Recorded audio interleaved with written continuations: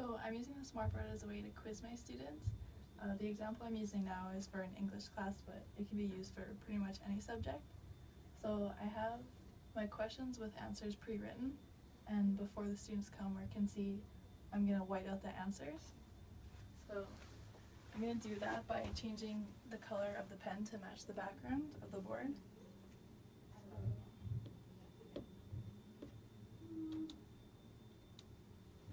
So I'm going to change it to white,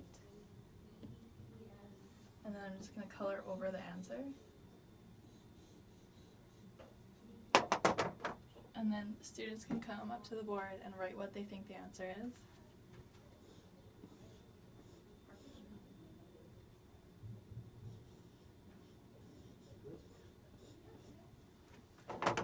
And then they can use the eraser to erase their answer and reveal what my answer is.